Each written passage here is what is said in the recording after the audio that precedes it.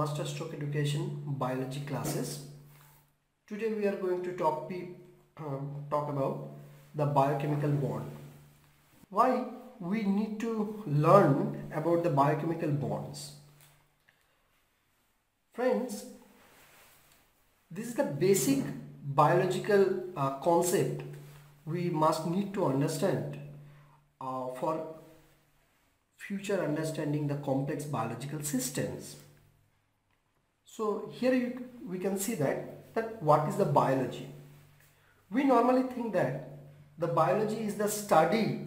It is actually the subject where we study about the living organism.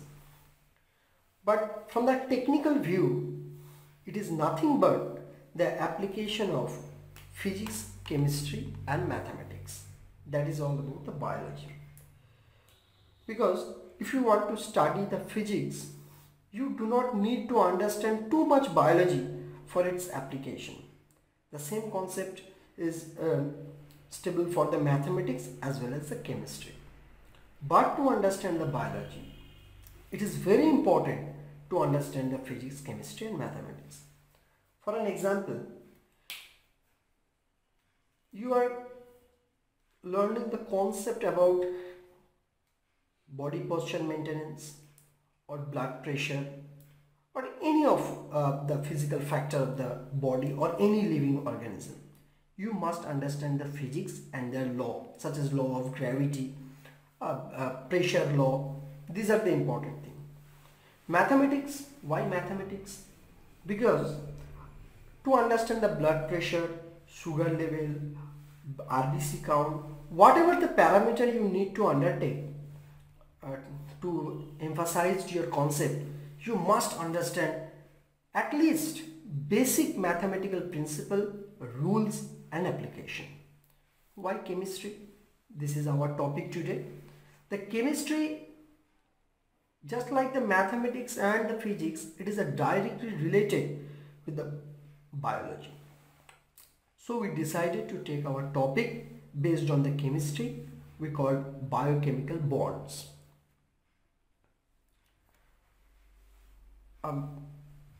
It is simply considered, as you can see, that bond, chemical or bond or biochemical bonds in biology.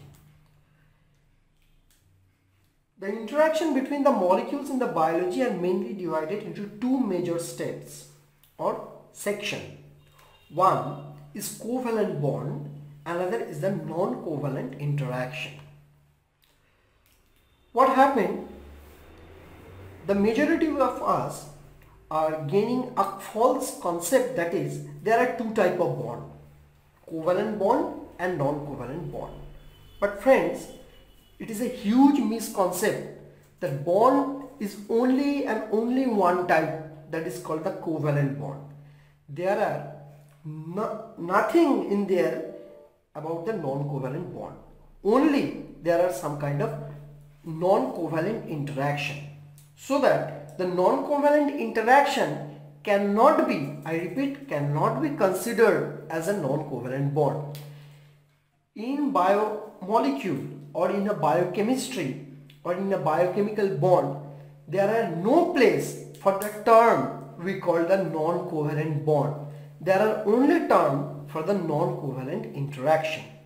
So the coordination and the cooperation between the molecule are based on the two chemical principles. When it is related to the biology, we call this biochemical principle. One is the covalent bond, another is the non-covalent interaction. Under the covalent bond, we can see the single bond, double bond and triple bond. And under the non-covalent interaction, we can see there are major, however there are so many types, but there are major four types: ionic interaction, hydrogen interaction, hydrophobic interaction and van der Waals forces. Now here we can see that I did not consider it as a ionic bond or hydrogen bond. I considered it as a ionic interaction or hydrogen interaction, because these are not bonds, these are the interaction. So that part by part we will discuss about covalent bond and non-covalent interaction and their types.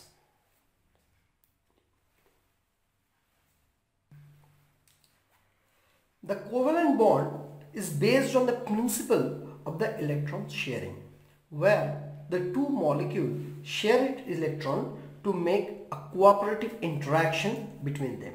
So it is very easy to understand the covalent bond. Either it is a single bond, double bond or triple bond. It is actually responsible for the sharing of electron. For an example, we are taking hydrogen atom. Okay, hydrogen molecule. The hydrogen H is atomic number 1, so it has a proton 1 and electron. This is the hydrogen. Another hydrogen here,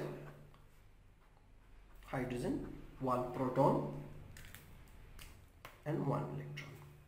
Now from the basic chemistry we already know that the first orbit to saturate demand 2 electrons.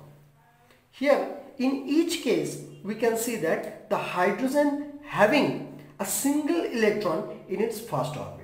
However, hydrogen do not have a more than one orbit, but one orbit need to saturate with the 2 electron, but each hydrogen atom having single electron in its orbit. So its demand for another electron.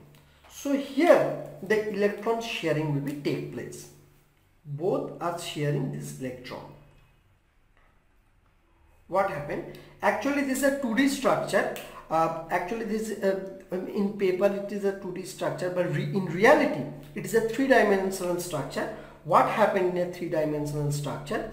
When this electron rotate around the proton of this hydrogen atom, sometimes it's rotate around this also, and when this electron rotate around this proton, it also rotate around this hydrogen atom. So in a very fast motion, the 2 hydrogen in each case feel that they have the 2 electron. So it is considered as the H2.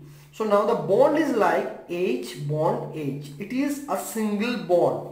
So now you can understand that the electron sharing take place. How many sharing electron are happening? Just one electron sharing happening here. Just one electron, and it is known as the single bond or covalent bond, or simply called single covalent bond.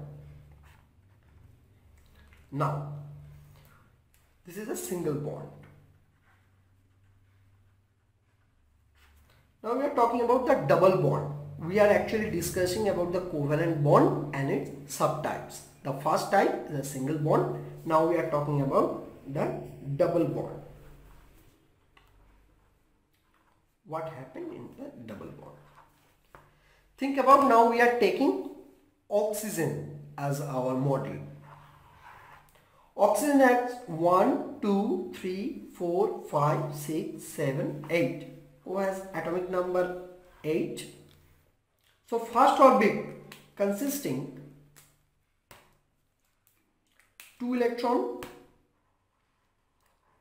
The first orbit is saturated, and the second orbit consisting 6 electron. 1, 2, 3, 4, 5,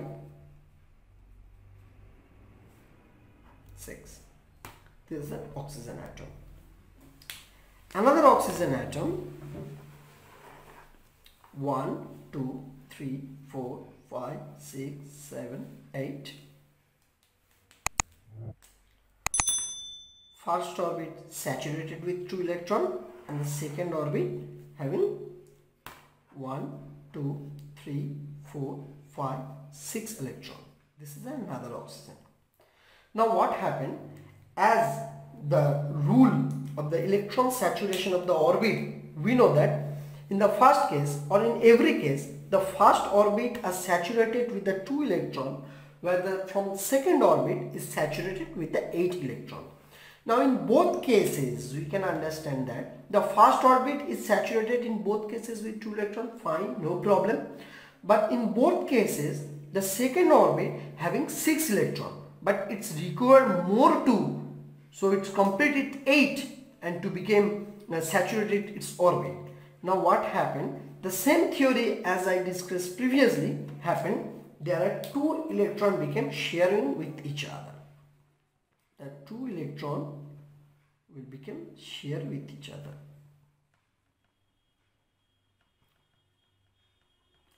So this is the number 1 sharing, this is the number 2 sharing. Okay. Now how many electrons sharing are happening here? 2 electrons sharing. So O double bond O, or we simply write it as the O2. So this is we called about the double bond. Double bond. It is also called, we call double covalent bond. Now we are talking about the triple bond.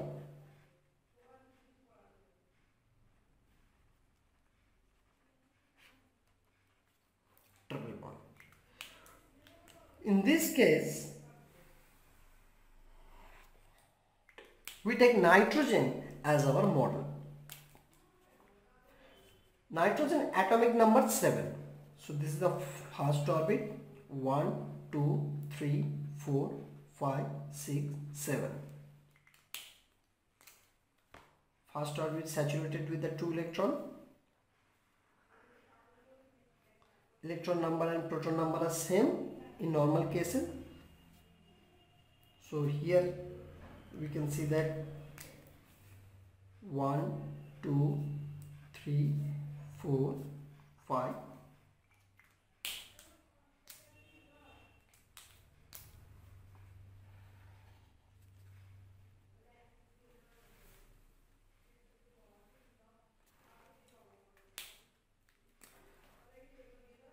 These are the 2 electrons of the first orbit. 1, 2, 3, 4, 5. Both are nitrogen. The same scenario is happening here also. The first orbit is saturated with the 2 electrons in both cases, but the second orbit in each case having the 5 electrons. 1, 2, 3, 4, 5. 1, 2, 3, 4, 5. So they must need 8 electrons to become saturated. Now the electron sharing must be take place. Now here each required more 3 electrons to be saturated. So here 3 electrons became sharing with each other.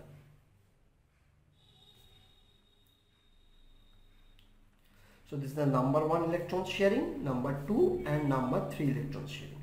Now we can see that as there are 3 electrons sharing, so nitrogen, triple bond nitrogen. So this is a very good example of the triple bond. So this is all about the covalent bond. The covalent bond are actually 3 types: single bond, double bond or triple bond, or elaborately known as single covalent bond, double covalent bond or triple covalent bond. The main base for the covalent bond is actually electron sharing. How many number of electron sharing taking place between the atoms actually decided what type of covalent bond it is. Such as if a single electron has been sharing by the 2 atoms, it is been known as the single bond or single covalent bond.